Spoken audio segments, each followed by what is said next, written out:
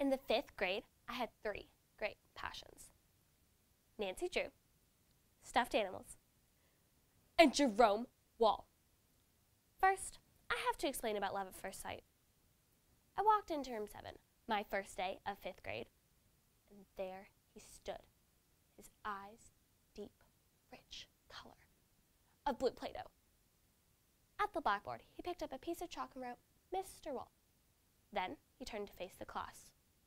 "Good morning, class. My name is Jerome Wall." Mr. Wall took attendance, and when he called my name, I waved, "Here, over here!" Jerome smiled at me. "Bambi, like the deer?" he asked. "Like the other deer, one that sounds the same but is spelled different." Unlike some of my girlfriends, I was never afraid to display my intelligence to men. "Brown nose," Bruce Berger hissed from the back of the classroom. I turned around and stuck my tongue out at Bruce. "Eat dirt and die, Bruce Berger," I said. As the weeks went by, I couldn't figure out how Mr. Wall felt about me. So one day, I decided to wait outside school and confront him about our unresolved relationship. I waited outside until Mr. Wall came and offered me a ride home.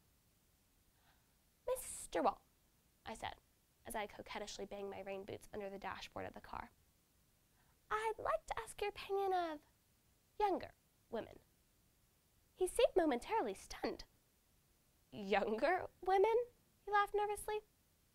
Unfortunately, just at that moment, we reached my house. Mr. Wall zoomed into my driveway at about 75 miles an hour. My books went flying into the windshield.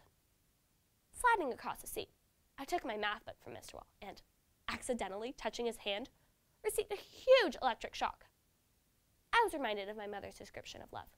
It's like a bolt of electricity. And I realized this must truly be love, the real thing.